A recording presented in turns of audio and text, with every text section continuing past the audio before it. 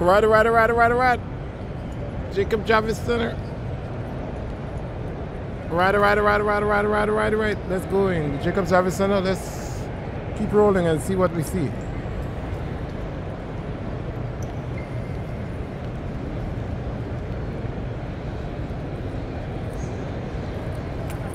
Hello. Let's see what we're going to see first.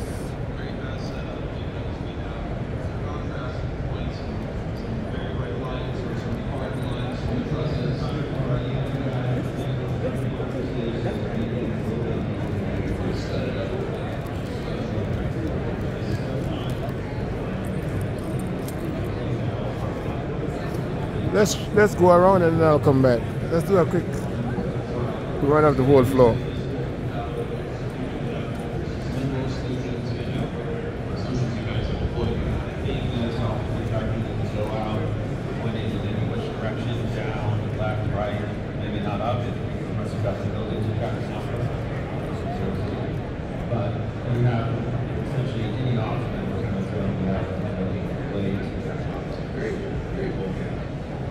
So, especially in this case, we've got, an XR wall. Very a beautiful one, right? Special thanks to Yeoman for that one. But let's talk about why you need tracking. Excellent question. Tracking is probably the least thing that people think about when it comes to it.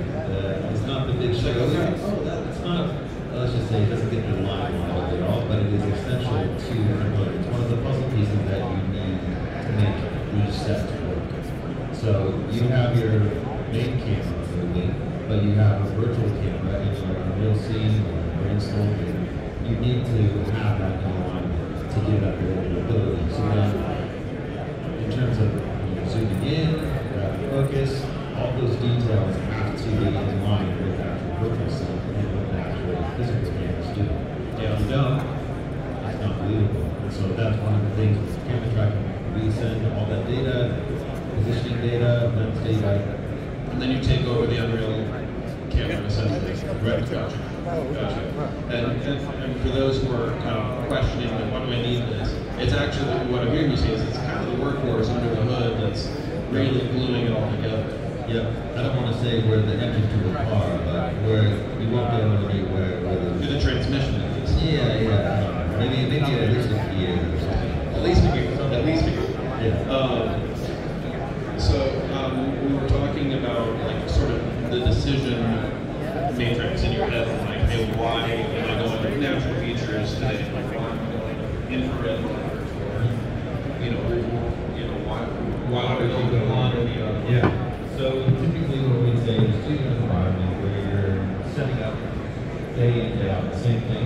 We would probably recommend using markers because with natural features, if you're having a lot of dynamic light changes, the walls, the change functionally, that horsepower is going on.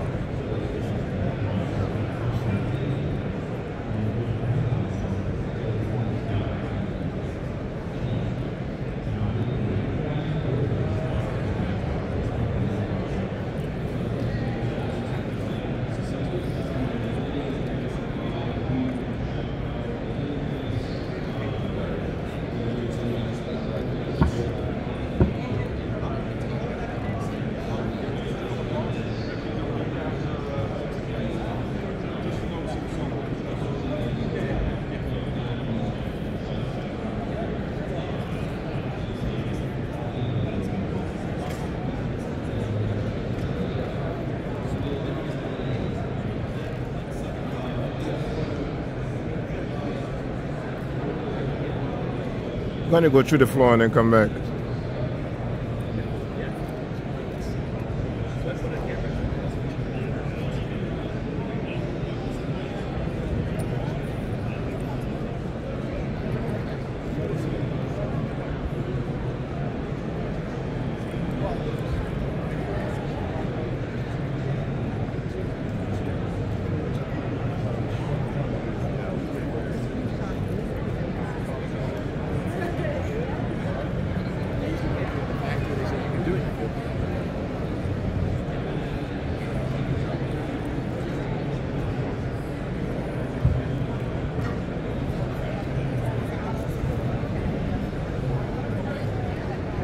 Okay, everybody's here.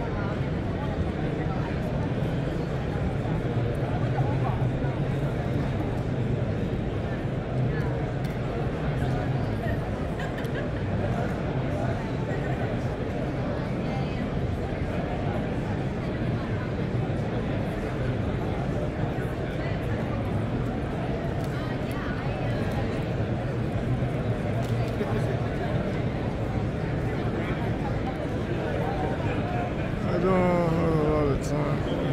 Come back to camp.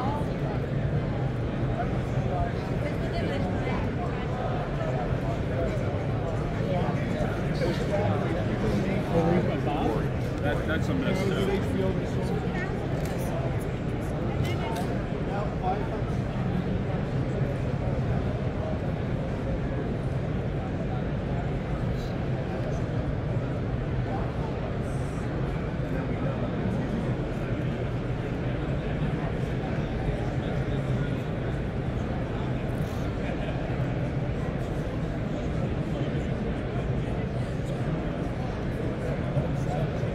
Hey, you do the same thing.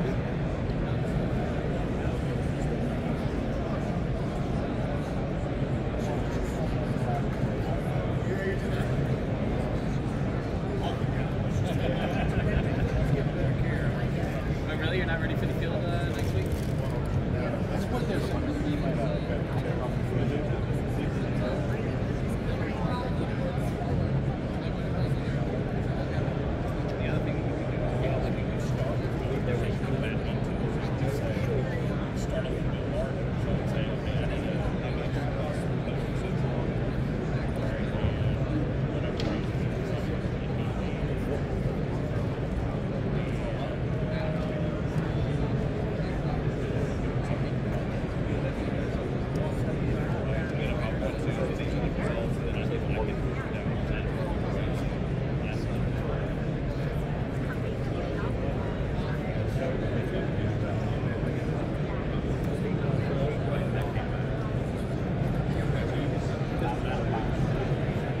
And the other thing is too, is that you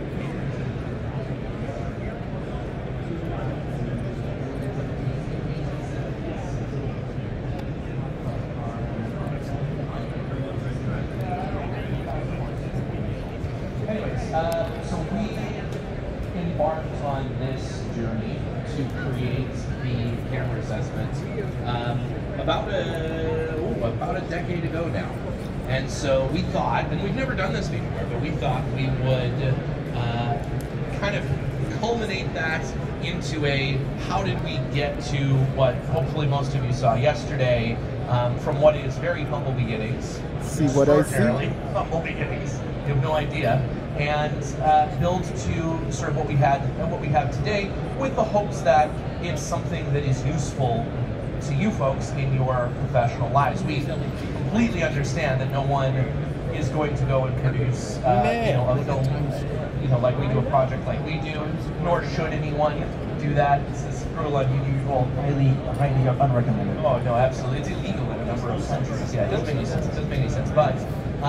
But then hopefully there's something that we do in our process that helps you guys, be it setting up a camera that you just bought, or setting up a crew worth of cameras, or just in your own research, trying to figure out better ways of differentiating one thing from another. So, as I said, to talk about format, so this is very much going to be hopefully interactive. Now we have a ton of slides to cover. That being said, I don't want to wait for a Q&A at the very end, because when I used to attend these things, I was thinking about listen to emails and stuff. That's my question.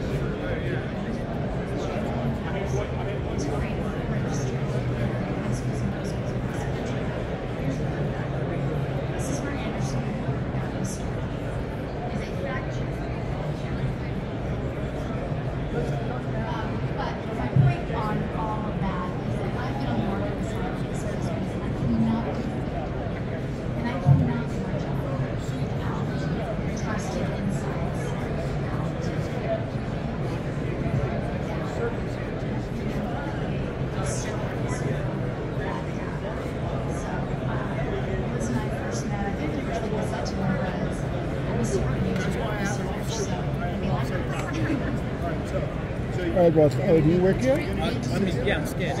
Okay.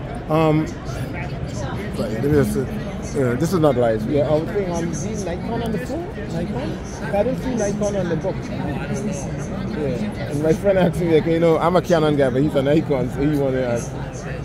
Yeah. Like, I didn't see it in the book, so I don't know. Huh? Oh, yeah, I didn't see it in the book. That's the thing. But that's what I told him. He just can't believe it. Did I drop it?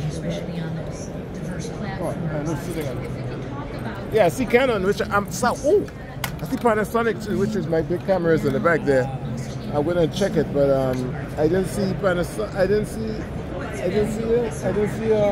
Nikon. I didn't choose. Oh, sorry, let me go back to.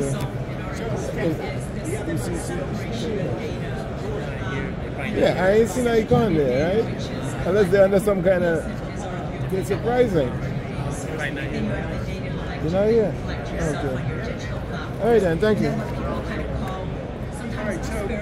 Disparagingly, survey research or what people tell you, so what we call primary research. And I think what is really vital, and I think on some angles on the CPG side, you never really separated out that device or for General Mills, and they were all different sources of data that will provide a holistic view of the consumer. So you never really thought of them as separate data sources, but different facets of how consumers are engaging with a particular product. And what was interesting for me when I joined Turner, which is where I landed initially, and especially a few years later when we were getting ready to launch HBO Max, now Max, was that the data, the primary data group, the first-party data group, still sat completely separately from the primary research group. And I think that really is incredibly challenging from the start because you're operating with different KPIs, you're operating with different objectives, and it almost became adversarial. Like they would say, well, how can we, we do think that research is our because it's just what consumers say. And I used to always have an analogy like, okay, so imagine you're suffering, you're getting sharp pains down your left arm, and you go to your doctor's office and say, these really pertinent pains down my left arm, and now starting to move to this crushing pain to my chest, and the doctor says, well, that's just self-inflicted. We don't tell you.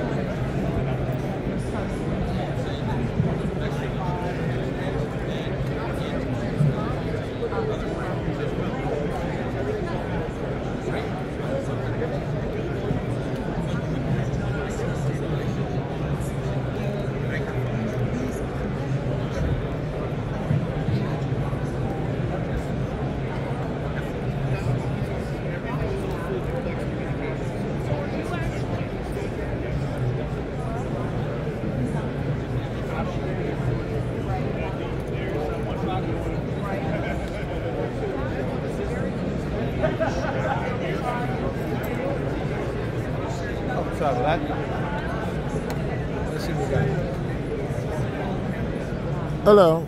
Hi, how's it going? All right, I'm just doing some. I'm not live. Yeah. Okay. Oh, question. Yeah, I remember it had a time, right? I could go in the jungle. Everywhere I turn on Wi-Fi, I used to see Netgear. Okay. Right? I don't see that much. I'm talking about literally. Everywhere you go and you put on the Wi-Fi, you used to see a Netgear icon. Is this the same company? Yes. So we do Wi-Fi. We have Okay. access points, routers. Yeah. That's one of our solutions. And then also we do switches for the Pro AV space. So the reason why I used to see it is because companies used to use it so much. Because I know everywhere you used to see it in the when you turn on the Wi-Fi. We sell millions of access points. So spaces like this might have Netgear access points. Oh, so that's why. Okay. Yeah, and it's all over the world. So no matter where you're at, there's a possibility. There's a lot of different people that do it. So Cisco does it, Aruba does it, we do it. There's Ubiquity. So there's a number of people. It's not always Netgear, but we do sell a large amount of access points. Because usually when the Wi-Fi, the reason why I said usually Wi-Fi, every location have their own name, but why they used to keep the Netgear? What's the difference? That's just whoever set it up. You could change that to Javits Center, or like your home network. You know how you can have your own specific name on it? That's just user preference. Okay, the user preference thing. So we don't own it. Somebody just didn't set up. It's called the SSID. Yeah. They can change the SSID to whatever they want. Like if I'm on my phone right now, I'm sure I'll get a massive amount of Wi-Fi availability. So I mean, Oh, yeah. These are the SSIDs. Yes. And you can make it anything that you want. Yeah, go so back. It's not Netgear specific. Yeah, like 10, 15 years ago, every time I go there, I used to see Netgear. Hey, look. Here's oh yeah. 1, 2, 3, 4, yeah, 5, that's it. It's 6. like it was like a style everywhere. They just decided not to change. Okay. I see. Change it. I thought it was a requirement. Thank you. Thank you. All right, have a good one. All right.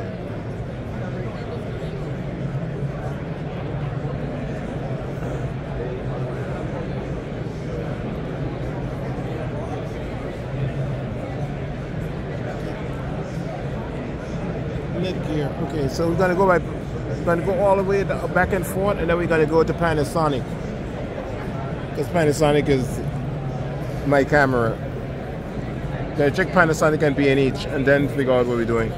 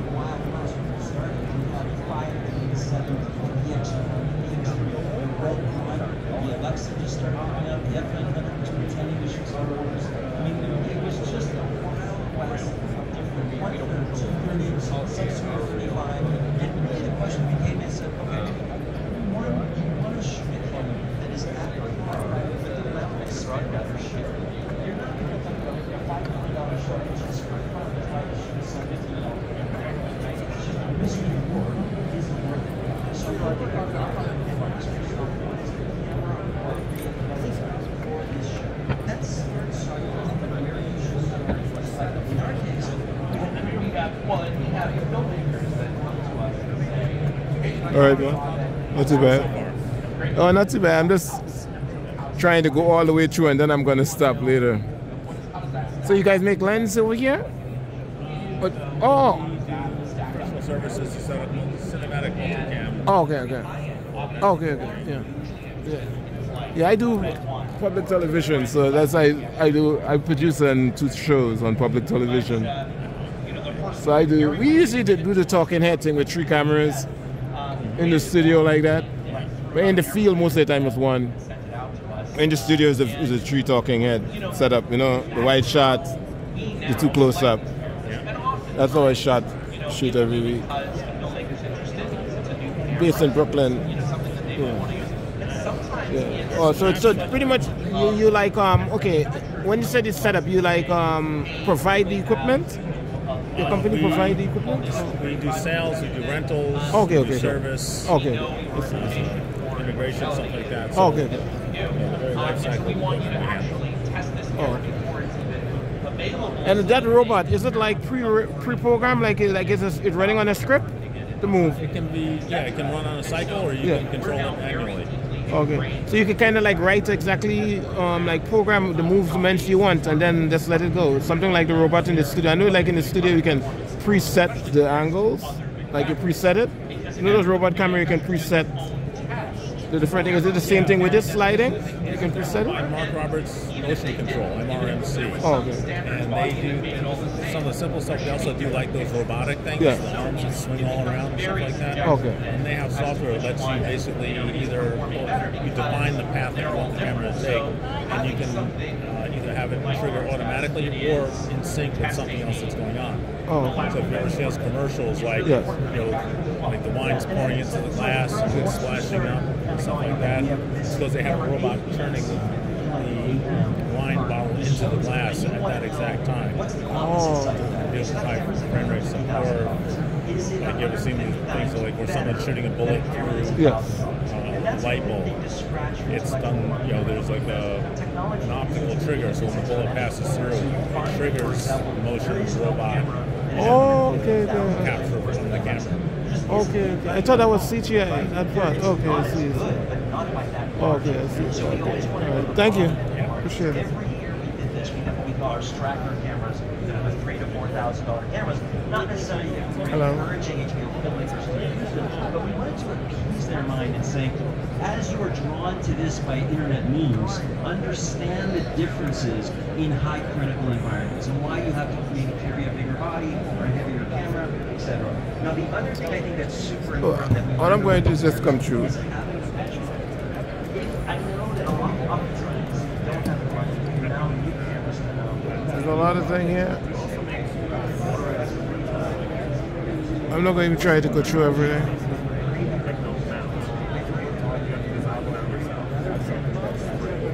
Usually when I come to the Javits Center, I just pick a couple locations and just go through. But I think I'm going to just do a roll through this time, since I'm doing the roll through. And just randomly talk to a few people who I can talk to.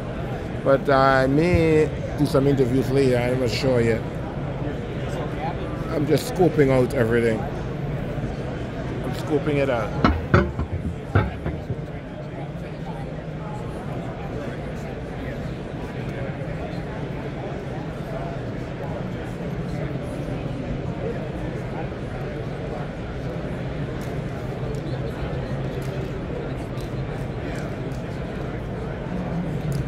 So I was here, I came up, that I'm going to go back on the second lane.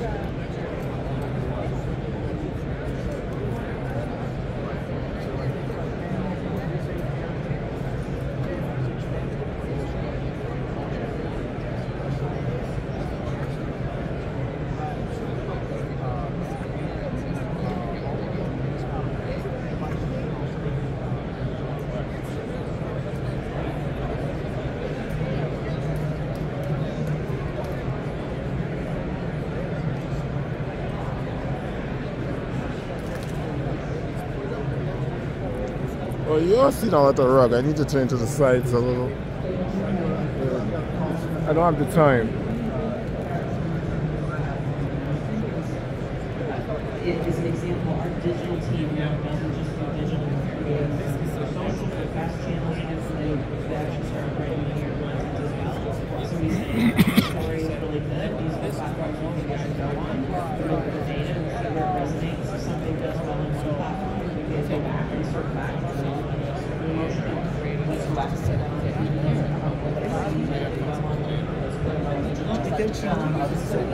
That's all. I don't think Apple does all that stuff, but you can't get anything.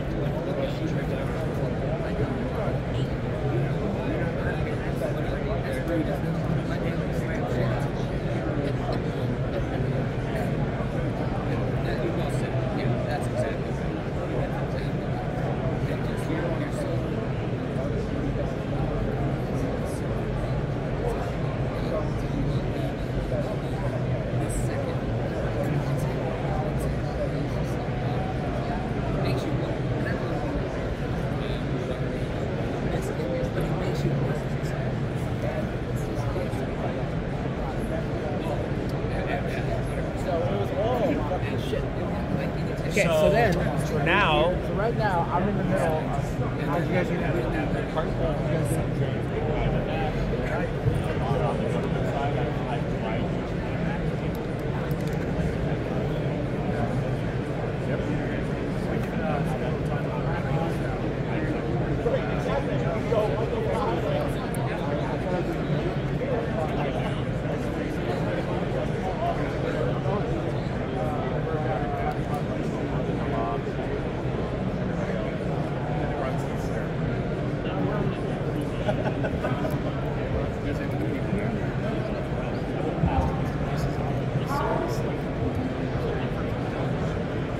See, it's very difficult to do this in real time, but I'm doing it for you guys. So you guys can see what I see, because this is actually taking up time. It's actually taking up some of my time.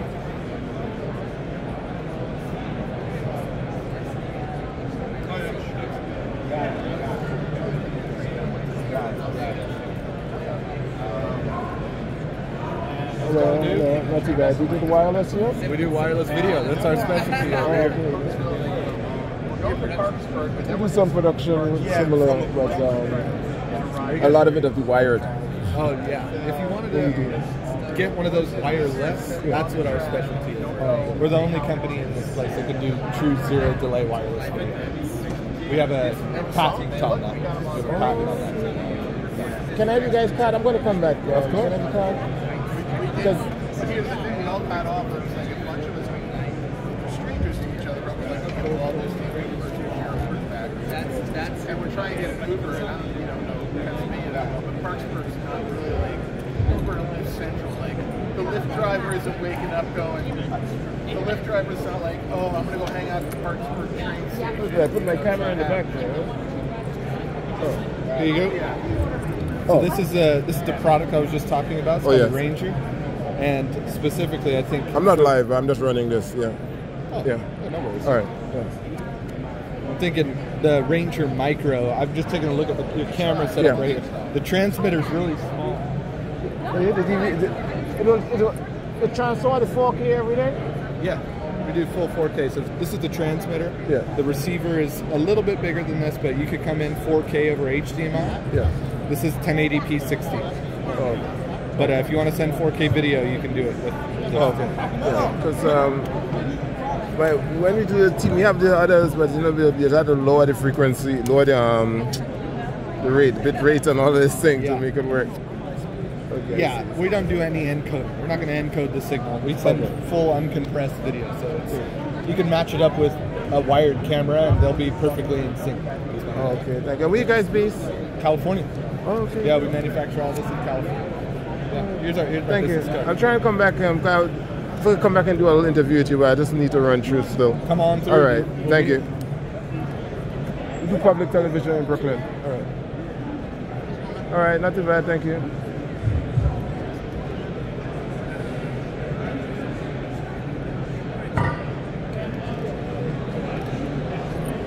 Oh, okay.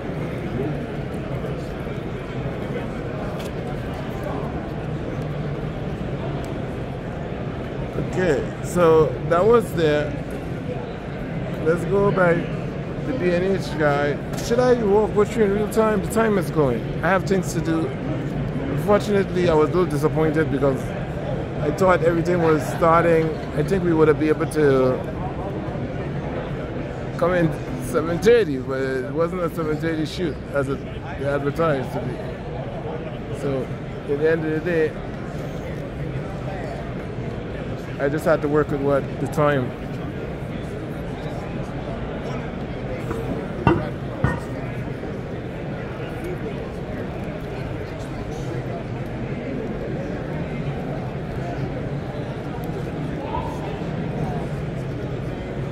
Still trying to get through everything, every lane. I'm doing this solely for you guys.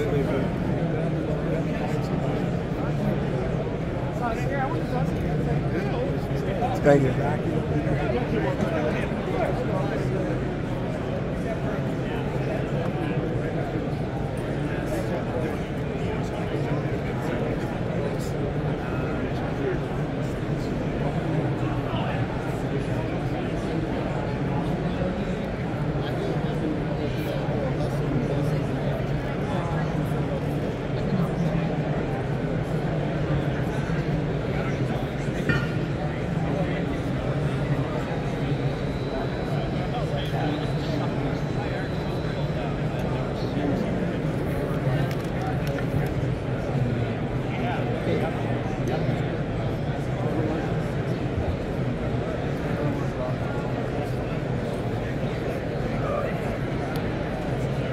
So just look around and see. How you doing? All right, not too bad, thank you. You guys manufacture tripods? Yeah, we do tripods. Oh, okay. I'll look into it. I've been using Manfredo since '93, but I probably should try something else Yeah, it's because I a good stuck little with it. product depending on what your camera weight is and your budget and everything. They make some good stuff. Oh, good. What kind of shooting do you do? Well, television production. We do public television, so I'm always shooting in the field all the time. But it's like a little bit of both studio and in the field. What kind of camera? I had a DVX 200. Okay. Right. I should pull out my camera and keep it on me. Okay. So yeah, something like that takes. That's cool enough camera. That's like our Focus 8 over here. Yeah. It goes basically from 0 to about 18 pounds. Yeah. And it gives you great balance all the way through. Yeah. That's kind of the direction. Right. Let me see. I'll just drop. Oh, thank you. There you go. Appreciate it. Yeah. Oh, right here. I dropped my cap. So it give you the weight balance. I see it. Yeah, because I have like 4 of these, but different weights. For heighter tripods, I mean, but like different weights. I'm sorry? No, I say I have five tripods, but different for different weights of cameras. Well, but the cameras weigh what range? Yeah, so camera weight like from 10 down to down. Yeah, 10 down. So basically, 10 what pounds Focus down. 8 is, that'll take all those cameras. Oh, okay. Anything from 0 to 17 pounds, the Focus 8 works with it. Oh, okay. So like your low DSLR there, your Canon, yeah, kind of, Canon would balance on that. Your DVX, Panasonic DVX 200. Yeah, 200, yeah. Yeah, this guy. Oh, okay. This guy. That was routine. Yep. Can I just feel the head a little? Are we balanced? I don't know. Just feel the head a little, thank you. Because it's all about the swivel. Oh, smooth. Oh, yeah, really smooth. Sure. The head has a 5-year warranty. There's 5-year warranty on the head, 1 year on tripods. Yeah, because I like the butter. Because we do all the fashion week stuff. And yeah, really good with butter. Definitely, I'll consider you guys when I replacing my tripod. What do you have now? Manfrotto? Yeah, Manfrotto. I've been doing Manfrotto and some generic for like since '93. I'm doing literally been shooting with Manfrotto. Just all we do is keep changing the heads. Yeah. Because you know with the Manfrotto, the heads do deteriorate in the Manfrotto because of the. Some of them is like Yeah. Buy it once. Yeah, definitely. Can I have a card for you guys? Yeah. I will pass back a little later. Would you like a brochure? Oh yeah, thank you.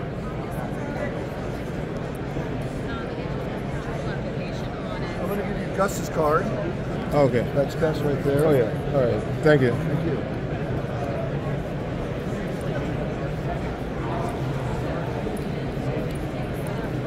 We shoot every week. Our show comes on every Friday. Where you guys based? He's out of New Jersey. Oh, okay. Our main office is in North Hollywood, California. Okay. Oh, you guys, LA guys. We based in New York. And we do it. B&H has all our products. B&H have you guys? I'm always over there. We'll be in their showroom probably beginning of next month. We'll actually have gear in the showroom finally. Oh, okay. So we can. We'll have all the lightweight heads in there. Oh, okay. Thank you. Great, thank you. Enjoy the show. Thanks.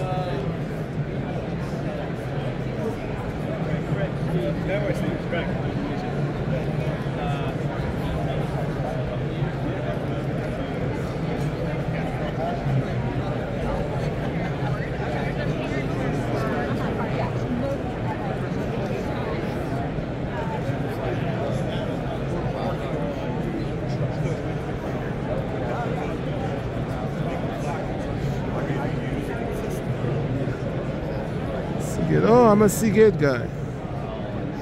I have like 40 of them.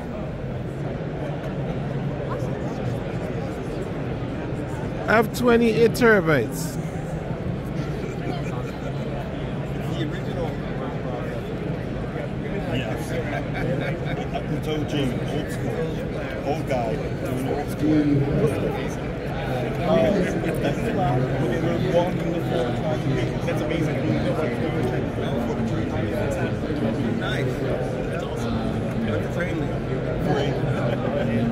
time.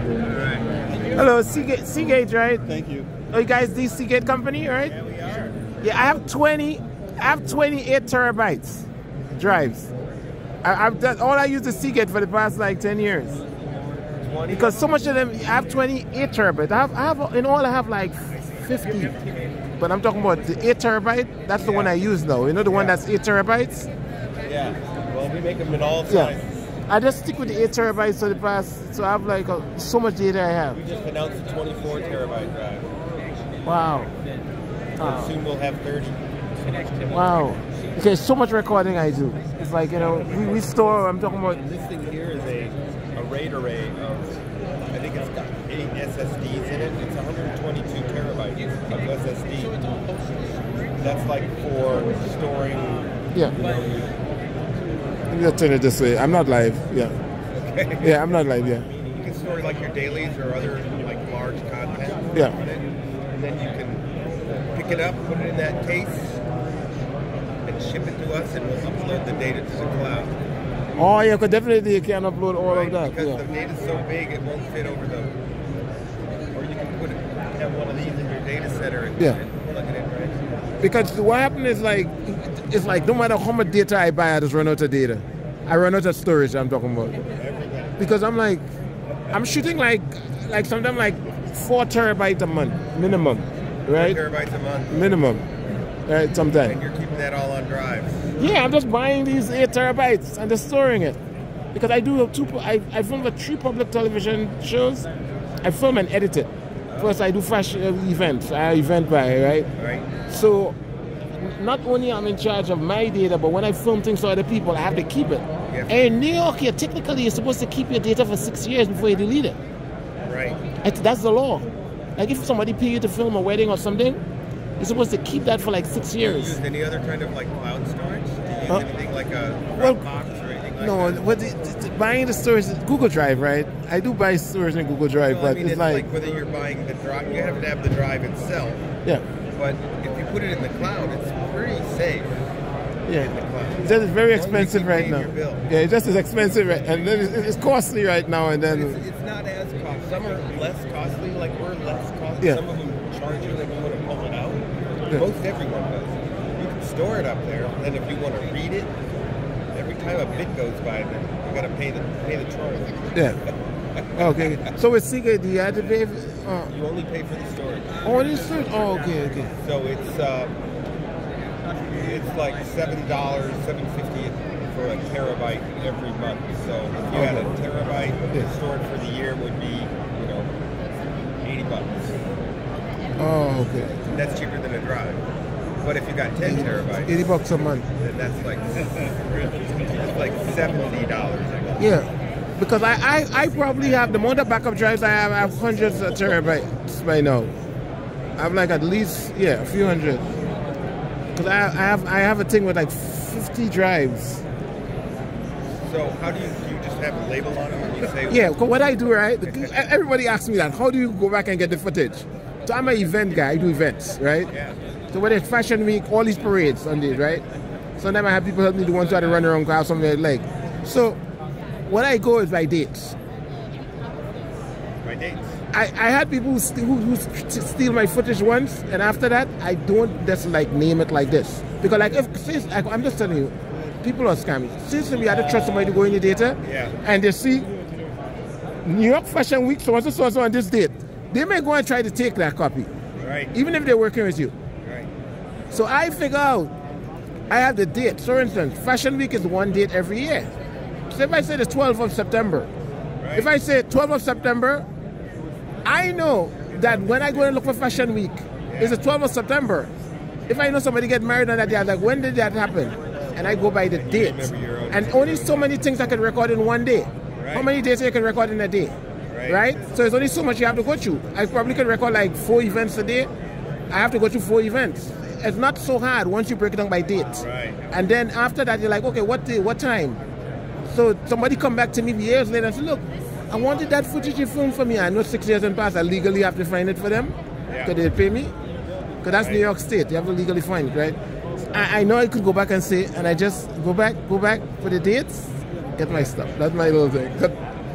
No, but that's what people ask me that all the time. How do you find all that data you have? How do you find? You got it all in your head. Dates.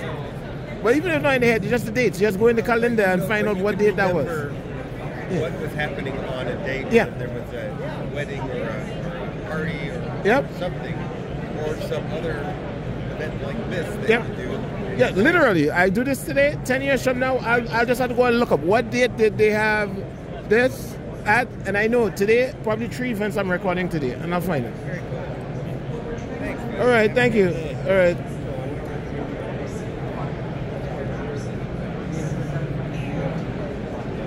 Okay, so we're what, our 10th month working on this study to understand that and to try to move that into our later product and see if we can bring the consumer with us. Because right now, they want local news. They just, what we're hearing time and time again, we're not rejecting local news, we're rejecting that model, we're rejecting that look. And so we're trying to figure out how can we put that here? Would you be open to us doing that here? And what we're hearing is a resounding yes from the panels that we've done and all of the in-market research that we've done. We're hearing a resounding yes. We will go there if it looks the way we would like for it to look. And so that's what we're trying to do. Of course, the hardest part of that is getting the newsrooms to transform. That's a challenge. Yeah, we're good. You just have to give a little pause. I think, if it were really as simple as let's send them a message and they'll all start watching linear TV again, we wouldn't be here. We would be retired on some island. And so I don't think it's quite that simple. I think there's a few things. I think platforms emerge for audiences based on how they want to consume. And I think FAST is a place where younger audiences are. For our Telemundo stations, the linear audience is young. It is 1849. So there's not as much competition in Spanish language. And so the dynamics are different for different demographics, and you have to think that through. And one of the things that we've had to sort of open our minds to is you got to be okay that maybe they're going to watch you on YouTube, because it's either watch you on YouTube or don't watch you at all. And then at the point that they start watching when they have kids, and Megan's done this study many times, when they have kids and they buy a house and they're getting a little older, they're gonna watch you more regularly, and they're not, some people aren't gonna be going to work. We live in a world of like everybody's always got a TV in their office, so we always have, but most people don't.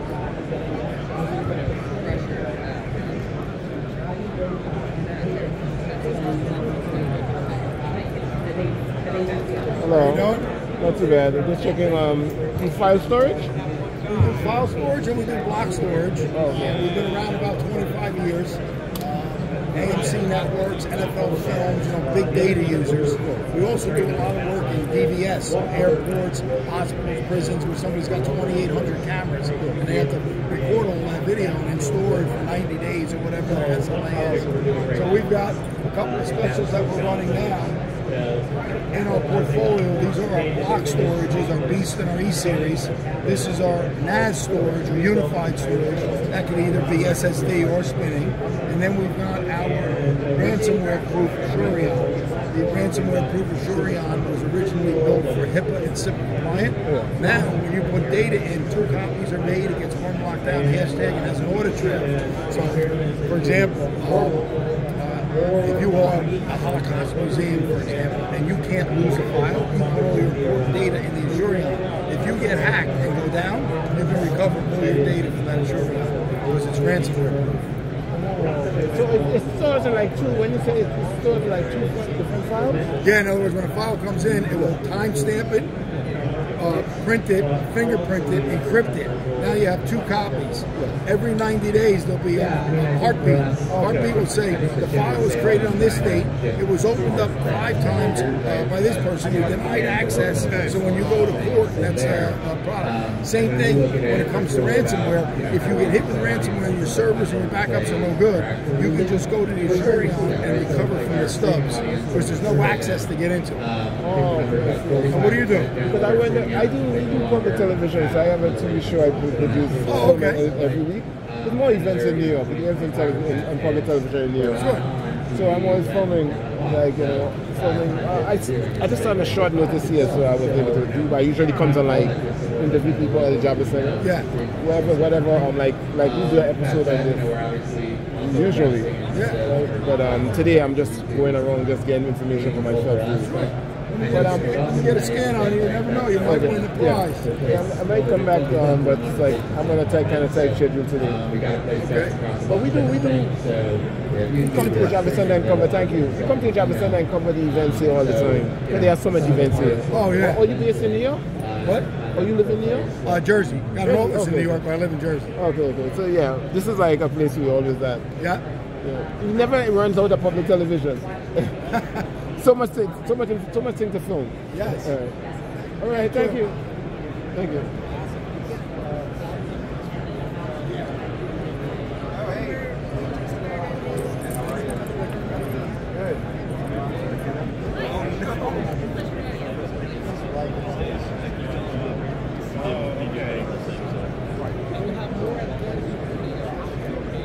So I'm still thinking that even if, what did I do? Oh, so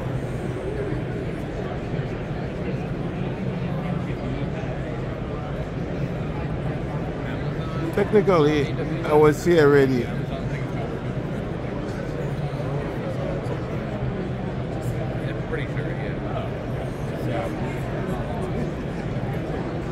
I'm making a circle around. Why? You may say, why did I make that circle around? Because I was talking to someone and I lost track on that thing. So the next one is supposed to be over.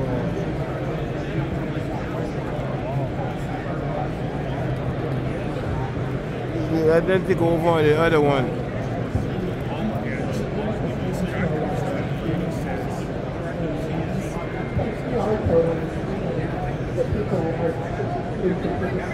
It's impossible to do all. So these are really our audience. It's always very loyal, and we pick them up with really strong weather patterns. The data is biased. It's something we've taught for years, but it's super helpful in informing what we do from a product perspective. We could go out and do the testing with people who are not asking about it. That I know of. Yeah, that's a fair point. Being scared.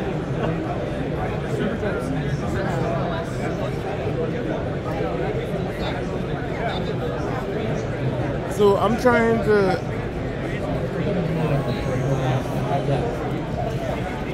to see if I can do, but I need to cut short and go and check out my I need to cut short and go and check out Panasonic and then come back.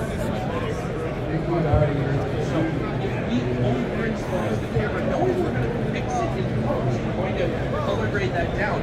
How far do we go under it? I was on the next loop already.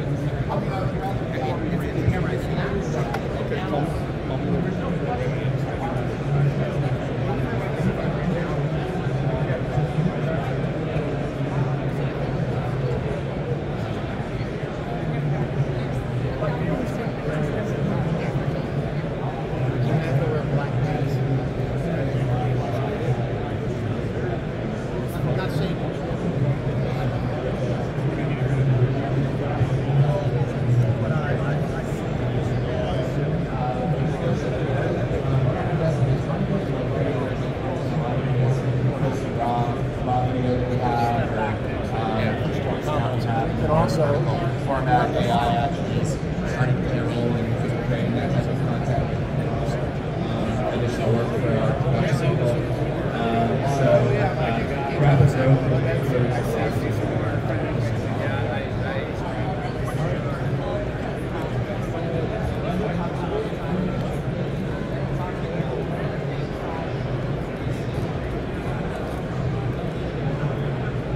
Quite cool.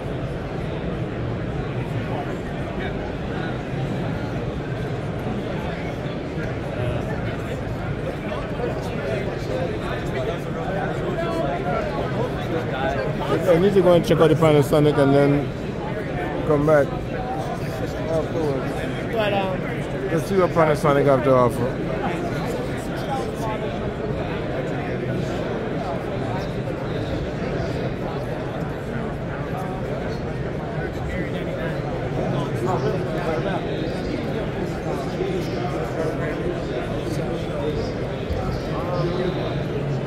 Thank you. Let's see what Panasonic doing. I realize as I was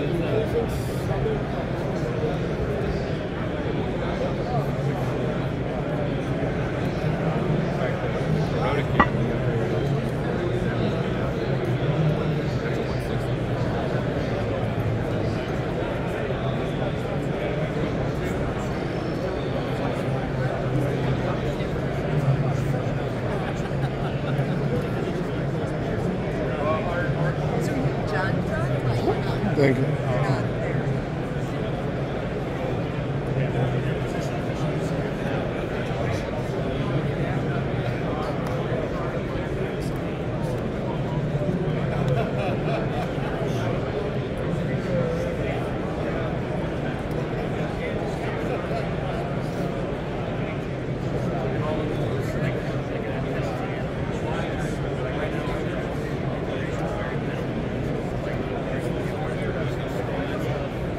That's awesome.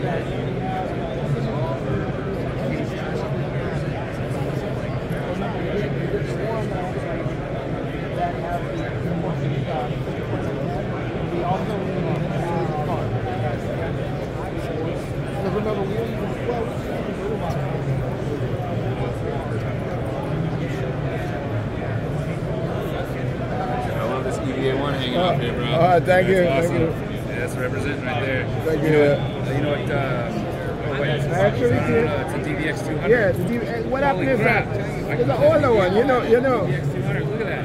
I literally came because I have a little. I wanted to see if I could get a technical guy. Let me take it off. Oh, I agree. Just disconnect it. You want to take it? Yeah, thank you. Oh no, I'm DVX 200. Oh yeah, I have to take this off first. Okay, I have to take this off. Okay. Take this off. Oh, I put a lot of things on top. Oh, there's a lot of stuff on there. Yeah. Let me take off a couple things. Yes, exactly. I'm going to help with my crutches. Don't drop that one. Don't drop that one. Oh yeah, thank you. What to do? I was going to help with my crutches, but today I'm just like sitting. I'm sitting on this thing. Oh yeah, thank you. Yeah, so I have a little issue with my DVX 200. I wanted to ask a Panasonic high-end guy about. Yeah. That's why I came. Thank you. Thank you.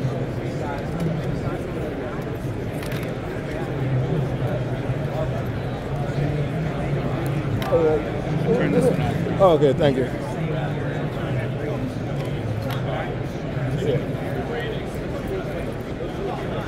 I'm like, the nice thing about a DVX 200 is that it takes good. You can take good pictures of your video. That's one of the best things about the DVX 200, right? Is the what now? The video. You Yeah, can yeah. take really good pictures because of the high resolution.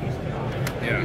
But if I had a technical guy here, I wanted to check. I had a little issue with mine. I don't work off. I did Fashion Week stuff many times. Yeah. I don't know if I had to go back to Canon because all of a sudden the manual button's not running. My manual, not the manual, when I go into, I see that. When I go in here, see, I'm not getting selections. So I literally, so I literally is wondering, thinking about, okay, is it like, does it have a different option if you got a tech guy here, or is it only one button? Or is it only one button? Yes, that's a big button too, and it sounds like you hit that button a lot. So yeah. It could be that. Wait 1 second, we get an All engineer. right, thank you.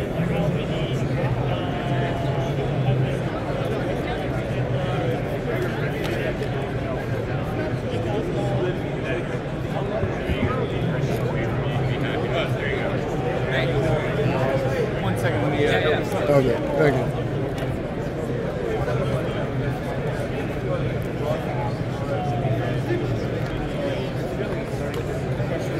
Hey, Is manual DX200? Is this something where you should just call 1-855 and repair? It's clearly out of warranty. Yeah, but what happened? The warranty run out in May, and this just happened in September. Yeah. Because literally, my warranty. I had a warranty from Canon, and recently Canon discontinued. Panasonic. Sorry. No worries. I had a 4-year warranty, I believe, when I bought it. I bought it from B&H. Right? And so what happened is that this little issue here, I have, it just started happening in September. I do everything manual. So, I'm not able to select with this. And there's no other way to do it. Are you familiar with this phone? I mean, I cannot do magic if it doesn't. Yeah, no. So what I'm going to do is I'm going to give you the phone number of, and what you do is you call the service department, and they're going to give you an RMA number, and then you'll send that to them, they'll repair it, and then they'll send it back to you. It shouldn't be that much, but out of warranty, and you had it covered for 4 years. Yeah, so it's we did everything we could, but that sucks that it happened right at the end. Right in the end. Yeah. I got all the paint. I was out there, even they threw some paint on it, but I'm like, I was surprised that they totally discontinued, and there's no other versions. Everything moved to solid media. I mean,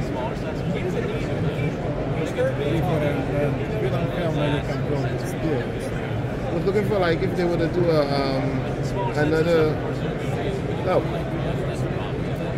another version of this, but there's no version. I was crossing my fingers for another version of this camera.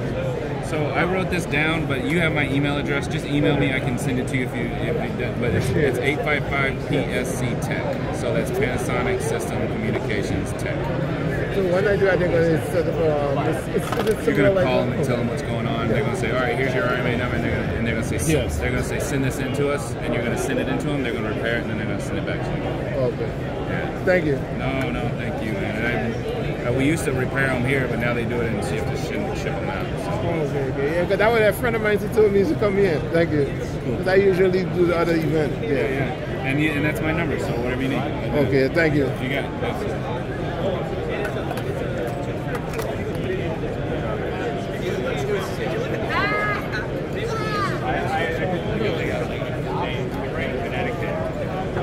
They were using barcodes to do that.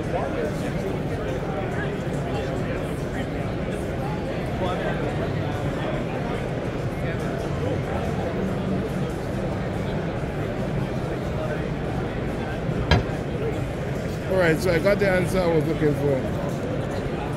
It's not very good. Somebody told me they used to do it, they're not doing it anymore. Oh yeah, thank you. So I got the main answer I was looking for. I'm going to cut this. I'm not going to upload this wrong. Damn, man.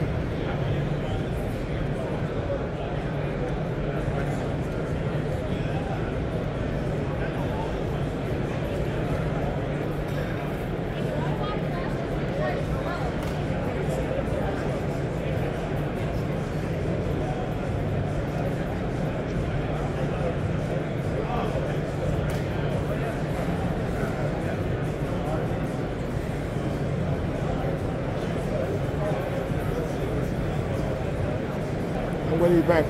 Start right here.